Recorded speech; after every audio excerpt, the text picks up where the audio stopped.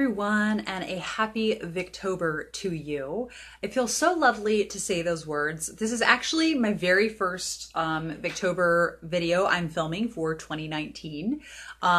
Basically just having a chronic illness. I never know how many good energy days I'm going to have in a week, and I really didn't want to have a serious deficit of Victober content going up for you. So I figured if I just start in July, then I'm sure I can have a respectable number of videos going up.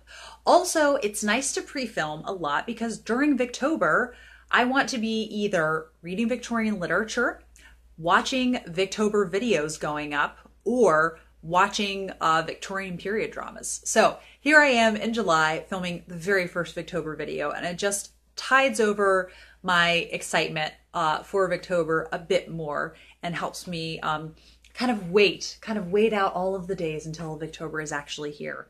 So the video I want to do today is kind of the most iconic Victorian novels that I haven't read. Kind of those books that I've heard a lot about growing up, reading in books, hearing about it through other books, hearing it referenced in movies or even songs, and I have not read them. And most of them, if I'm being honest, I haven't read because I think I'm not going to like them.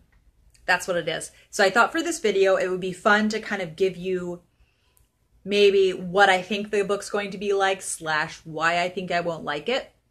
And then maybe in a year, I would do a recap of if I had read those. Although I don't want to make this too much like my 5-star TBR Victober predictions video. Anyhow, let's just get into the books. So I have 1, 2, 3, 4, 5, 6, 7 books on this list for you. The first is Kidnapped. Kidnapped, I know why I think I'm not going to like Kidnapped. Kidnapped, I think I'm not going to like because it is going to be very plot focused and not very character focused, which I find often in Victorian either mysteries or like adventure tales, the character development kind of suffers. Particularly because character development, even in like domestic novels, isn't always there in Victorian books. So I'm hoping that I'm wrong about this. I know Becky, my friend Becky, who does Talking Amongst Our Shelves with me, she really liked this, but she also really liked The Count of Monte Cristo, and The Count of Monte Cristo I DNF'd after about 300 pages. It was just very plot centric. So we shall see if I am wrong. This one I'm pretty sure is on my Victober 5-star TBR predictions, but my list was way too ambitious and I didn't get to like half of them.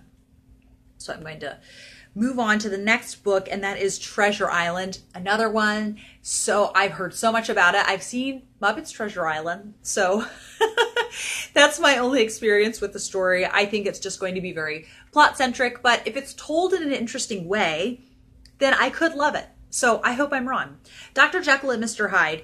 This is one I very much should not be intimidated by because it is so short. I know Kate from the novel Nomad really enjoyed it. However, Kate has such a wonderful analytic mind, and she's able to look at like the literary merits of it. What were the things they were trying to say at this time?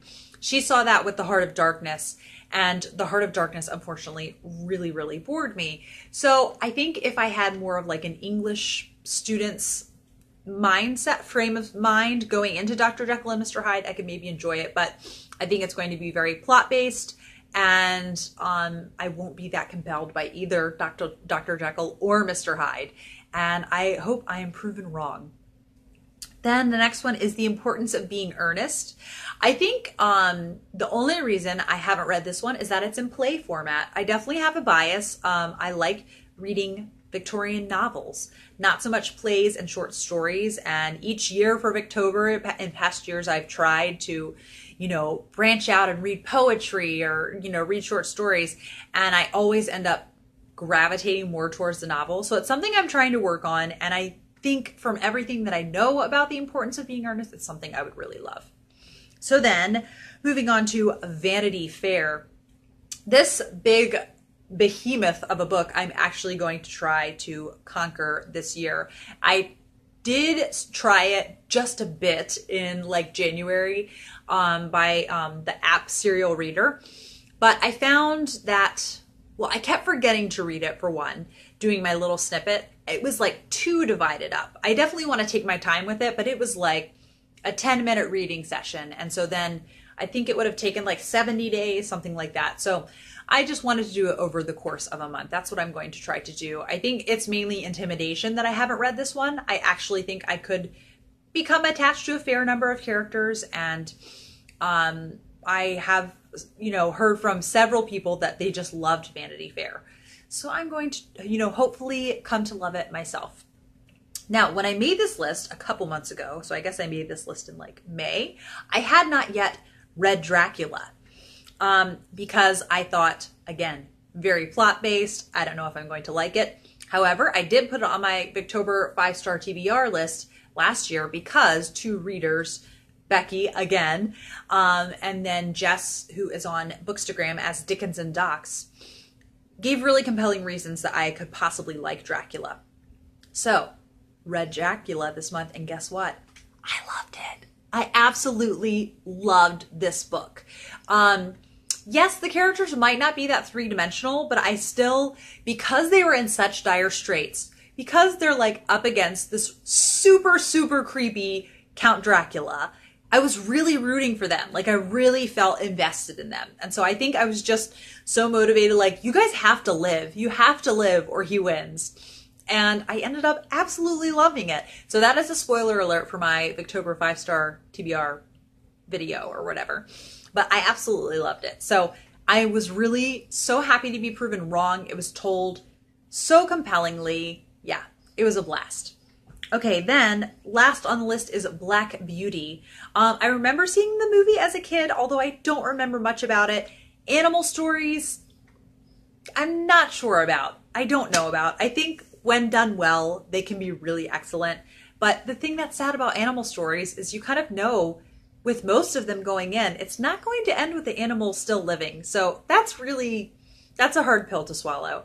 So I think I've just kind of thought, oh, it's an animal story. And not that I always don't like them. Like, I love the All Creatures Great and Small series by James Herriot. But I think I'm expecting to kind of like not really love it. So we'll see. I definitely am going to read Black Beauty because I want to read so many Victorian novels. And yeah, those were the 7 books I had on the list. Let me know in the comments down below the most iconic Victorian novels you have not read. And let me know down below if you're trying any of those out this Victober. I hope you are having a lovely day, lovely Victober, and I will be back for another video soon. Bye.